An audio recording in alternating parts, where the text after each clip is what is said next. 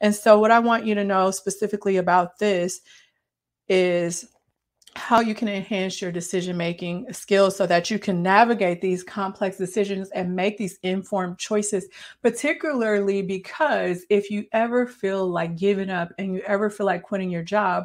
I'm beating a dead horse, but the stress that you're dealing with actually causes you to be unknowingly impaired in your cognitive abilities. So I want you to understand more about critical thinking and problem solving and how you can enhance these abilities when you feel like quitting your job, because they not only will help you personally to challenge assumptions and make sure you stay in your growth oriented mindset, but it allows you not to lose your competence when you are going through this stressor. Because unfortunately, when I have been brought in to help leaders, what I've also noticed is they've been so stressed out and burned out, but they haven't said anything or done anything about